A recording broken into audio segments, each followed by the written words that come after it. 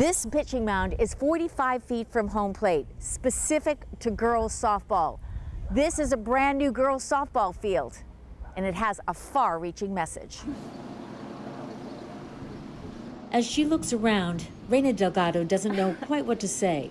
Because the new softball field is yet to be completed, it's her first time on it.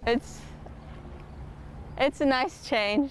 Reina is a senior and probably won't get to play on the field. And we used to have to roll up the fences after games. But her younger sister will. Now we have room in the dugouts, on our own. This project, this softball field you're looking at right now, took 3 years in the making. Superintendent Matt Doyle said the project started around the same time a Vista Unified student complained about inferior facilities, equipment, and treatment softball players were given compared to boys' sports programs.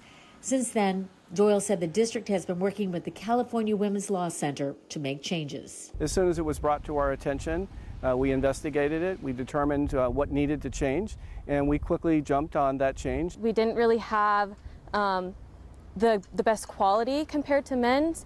Although we had the same facilities, it wasn't at the same level, and so I think since then it has improved substantially. And not just when it comes to softball. The field is part of a multi-use sports complex for both men and women's sports. Field hockey, soccer, tennis, track and field. So I do shot put and discus, and we have been dying to get a new discus field, and one that's separated from softball, no like threats to injuring them, and so it's great that we finally have a new one, and I'm really excited to try it out next year. We don't back away from challenges.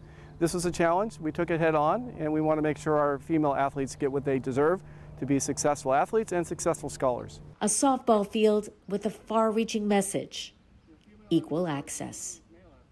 Rory Devine, NBC7.